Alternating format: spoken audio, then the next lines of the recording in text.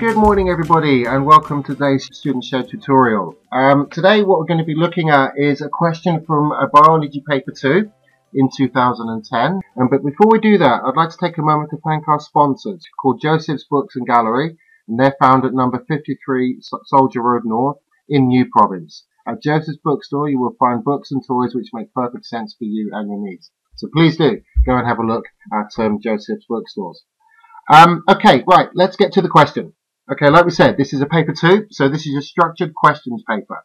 Now, as you can see, what you've got in front of you here with this this particular question is a schematic or picture of the human alimentary canal. And the first question it's asking you is which structure does egestion happen at? Now, what you need to be looking at as well is to think what egestion means. It means the opposite of ingestion. So ingestion of food happens in the mouth, egestion happens at the anus. So which of those letters there is the anus? And the answer, of course, is letter T. Now then, next one is to ask us, in which structure does reabsorption of water happen? All right, so where does that happen in the human alimentary canal? And the answer there is going to be the large intestine or the colon. And that one there, and the answer to that one then is R. There we are. Now, deamination takes place where? Now, this is one of those words. It's if you're looking at this question now and you're not sure what deamination is, you need to go and look it up. Now, deamination happens in the liver. So what's being asked for you here to look at, to work out, is which one of these structures is the liver? And the answer there, of course, is U. So there we are. Right then. Okay, so you're being asked here in B1 to name the substance stored in structure V.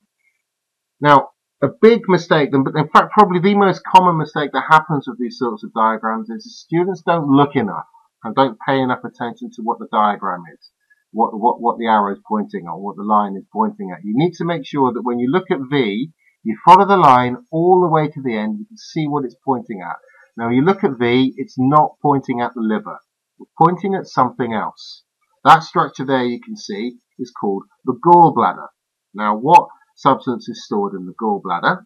The answer, of course, is bile. Bile. Just like that. There we go. That's it. That's all you need to say.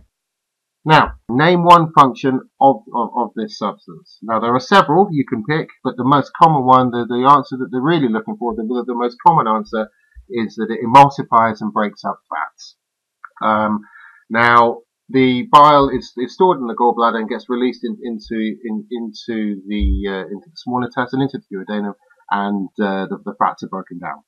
Okay, so you need to have a look at that if you're not sure what goes on with that particular part of digestion. You need to go and have a look and see what the function of bile is in terms of human digestion. You should come across words like lipase enzymes, and you should come across words like emulsifying and surface area and words like that. Okay, 7C. Give one way in which the structure of the large intestine differs from the small intestine. Okay, now there are several answers you can pick here. I mean, I wrote down two. I wrote down that the large intestine has a wider diameter and it contains no villi. Okay, so that's the first part of the question.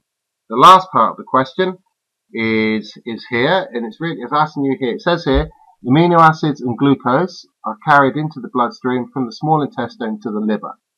Describe the processes which occur in the liver when there is an excess of these materials in the blood. So, what happens to any excess amino acids? Now, of course, any excess amino acids, the body can't store them. They're actually quite toxic for the body, and they can actually cause, in certain cases, they can do a lot of damage to you. They need to be broken down and gotten rid of, or excreted, broken down, converted in the liver before they are excreted. But for here, the amino acids are broken down and converted to glycogen. Okay, last question. Glucose. What happens to any excess molecules of glucose? Well, they are transported to the liver as well. And what happens with them is they are converted to glycogen. And what glycogen is a long-chain carbohydrate which acts as a source of glucose molecules. Now, you should know this already, or should be aware of this through looking at work of what insulin does, how the hormones work, how the hormone insulin works, and how the other hormone glucagon works as well. And that probably in your note, that should be in your notes under homeostasis. So what you're looking at here is a good example of how the body maintains homeostasis. So the glucose is converted to glycogen and stored in the liver. When glucose levels begin to drop in the body, the glycogen is broken down and glucose molecules are released into bloodstream. Okay, and that is it. That is the answers for these questions here. And that's basically it. Alright, so once again, please feel free to go and have a look at our sponsors bookstore, and I will see you again soon. Thank you very much for listening. Bye now.